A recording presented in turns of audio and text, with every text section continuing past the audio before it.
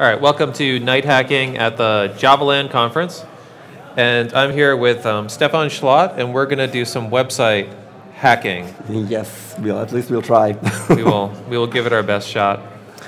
So what sort of stuff are you chatting about at the JavaLand conference here? The talk's called Hack That Website. Perhaps I should have called it Hack Your Website, because I'd like to. Yes, first you should only do this on site. So you're not encouraging people to go out and hack the government websites or banks and other financial institutions. You definitely shouldn't do that unless you want to get in trouble.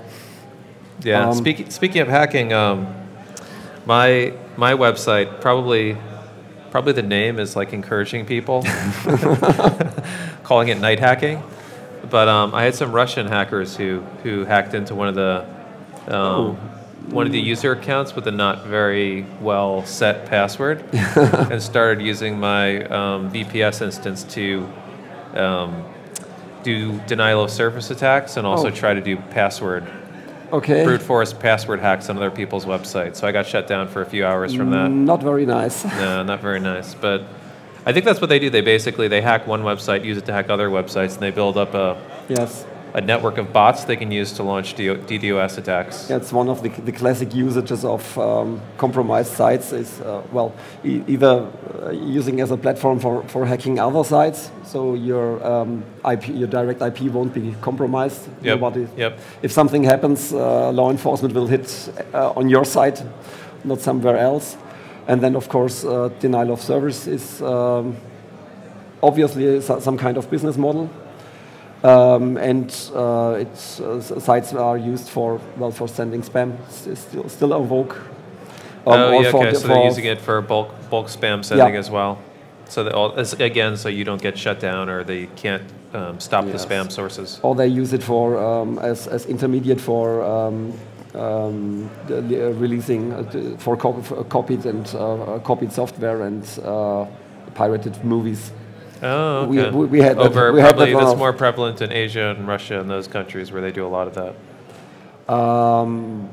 The last case I actually witnessed is a couple of years ago, but they took over some old PHP gallery and used it installed some IRC clients and then used the server for distributing. Unfortunately, a Spanish movie, so we couldn't even benefit from some early releases. Okay, so you're going to teach us a little bit about how you can hack your own website, and let me swap to your computer here. I think we have a pretty vulnerable website here. The damn vulnerable web app. The damn vulnerable website. Actually, that's a highly technical word right there. DAMN is the technical term for a website. Which is, Yep. Yeah. There are for educational purposes. There are a couple of website installations available. For example, the damn vulnerable web application. There's also the WebGoat and a couple of others. So you can do your own practices. You can test that stuff for yourself. Nice. And let's have a look what I've got here. For the moment, the advantage of those pre-installed vulnerable web applications is that it's easy to get started. You know there's fate. You know a possible success is close, and if you get stuck, there is a lot of documentation out there in the web. The WebGoat, for example, has an extra tip or hinting function, so you can get tips how to continue with your efforts. Okay, so they help you hack. Yes, exactly. Learning to hack. This is like hacking 101. Exactly, that's the point. So, and the dumb vulnerable website, it's written in PHP. The others are in Java. What's nice about this one is you can set the security level of the application. So you can it will toggle some tests, so you can feel how the difficulty raises, or on the level high, it should be impossible to hack that vulnerable application. Nice. So I'm setting it to low, and let's have a look at. Let's do some cross-site scripting. So, for example, it should do something like this. originally. Okay. But the program is not very well written, so it will echo my input directly again on the website. Wow. And if it contains some tags, so even markup and other stuff yes, will just directly get right into the web. Exactly, it won't filter any markup. So this is the problem here. It's the very basic variant for cross-site scripting. And what I'm going to show you right now is that, well, I think it's a common misunderstanding that cross-site scripting is an annoying bug, but nothing else. Okay, if you dig a bit deeper, you might figure out, okay, someone can possibly steal your login cookie and hijack your account that way. But there's else that can happen, and there's a wonderful program called Beef, and I'm trying to get it running right now. One moment. It's a server application which is a full-fledged application for doing all kinds of stuff. This was wrong. Oh, yes, I know what's wrong. I should keep the script tags, otherwise this won't work. So hopefully I did it right. Okay, let's see. No output here, but the JavaScript got executed. Well, what I pasted does, it loads a snippet, a larger snippet of JavaScript from the Beef control server. And yes, exactly. Now you can see. So what you did is you just put code into the essentially into what you're submitting. Exactly. Such that you could hook up Beef to now control that website. I can now control not that website, but that browser. Now I can do some fun stuff with that browser.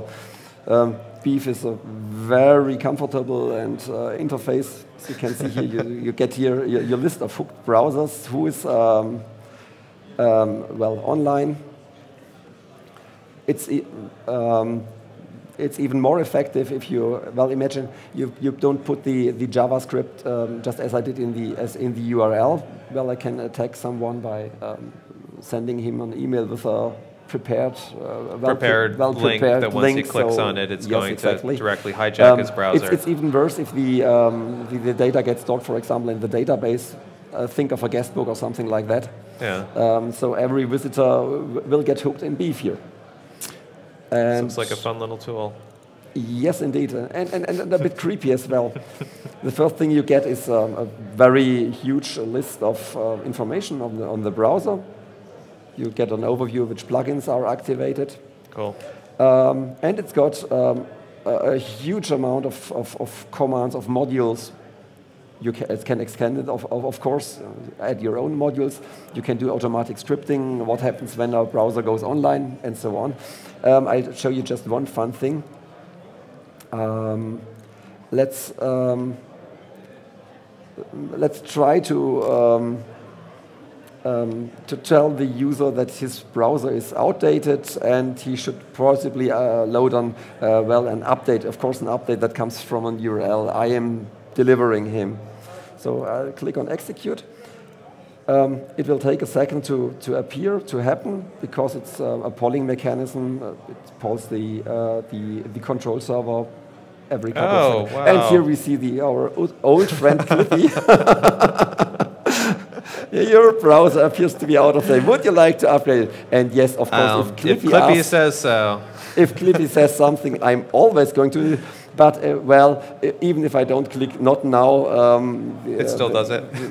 The hassle has been done, yes. I can... Yeah. It comes again, and it's very persistent about this, until I finally click yes, and then it would... Well, we have no real internet connection here, so we don't see it, but it would try to start. It would try to start a download right now and convince the user to install it. So this way you can push even more malware. Even get farther, so you can go from their browser and actually directly attack their computer. Yes. By having something at the, maybe a rootkit or something horrible installed. For example, you can. It's got a tight integration in Metasploit, which is a really exciting tool set for penetration testing or infiltrating computers. Yeah. I think that sounds familiar from what the Russian team was using on my server. Oh, not good. Yeah. The point I want to make is that think of a company which has establishes web security by having some firewall and some filtering proxy, which keeps the hassle of the internet out of the company. Yeah. And says, okay, we have some intranet, we have some file shares, we have computers which are only reachable internal. But if I hijack a browser, it might be the jump point into the intranet. It acts as a proxy between So when they were researching how which company was it? One of the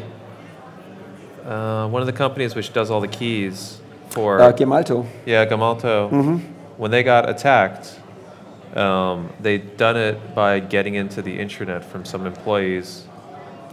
Okay. Well, I mean, I think eventually they actually talked about the whole, how they'd done the social engineering to get into Gemalto's records and to get some of the keys, but like they were intercepting emails and doing all sorts of crazy stuff inside the network to trap all that stuff. Once you're inside, you can do really nasty stuff. And they never got caught until much, much later. So it's even hard to detect some of the certain types of invasions. It's yes. If something happens, it's really difficult to trace down what happened, and even if you do, especially in the case in this example with Gemalto, it's the attribution is really hard. Yeah. If you have some think of some conventional attacks, some brute force on the street, something like that. If you catch those guys who did it, you soon have a pretty good idea who's behind them, if they were doing it on their own or if there's some organization who inspired or hired them to do something. If your computer or your company's system is compromised, the best you can get is some source IP, and with a bit of bad luck they end up on your computer, and law enforcement will knock at your door and ask you, what are you doing? And you can say, I didn't do anything. But I mean, the attribution is to you because they use your computing resources to launch the attacks. They launched the attack perhaps from your system. Yeah, exactly. So, but where did they you obviously didn't it. Perhaps it's not too difficult to prove that, but where did they come from then? Mm-hmm. Who was it? So it's So you recommend using tools like this to figure out vulnerabilities in your own applications, right? That would be the second step. I'd like to encourage developers who do web applications. And let me put it this way: most web application developers have heard about several kinds of attacks. Everybody reads in the press that bad things can happen to web applications. Mm-hmm. So they all have heard about SQL injection, cross-site scripting, and something like that. And perhaps they already read somewhere what the problems are. What I like to encourage them is to actually try it. Take an afternoon off or a weekend and actually try it. For example, so use one of these compromised apps. Yes, first give the attacks a try. See what you can actually accomplish on the end users. Yes, and then first see what can happen. So it can be really nasty. And on the other hand, after that, have a look at the code and look for patterns that look familiar with your day-to-day job. Cool. Perhaps you can do at a second step, test it on your own applications. It's a side note, never do it on the production system. Someone might get very unhappy if you mess up the database. Perhaps. Or something like that. Or if you get access to customer data you're not supposed to see. Yes, exactly. But the development environment is perfectly, yeah, you can control it. Cool. No, that's good advice. And this has been some real hacking for our night hacking stream. Yeah. So, thanks very much, Stefan. So, thank you for having me. Yep, and enjoy the rest of the JavaLand conference.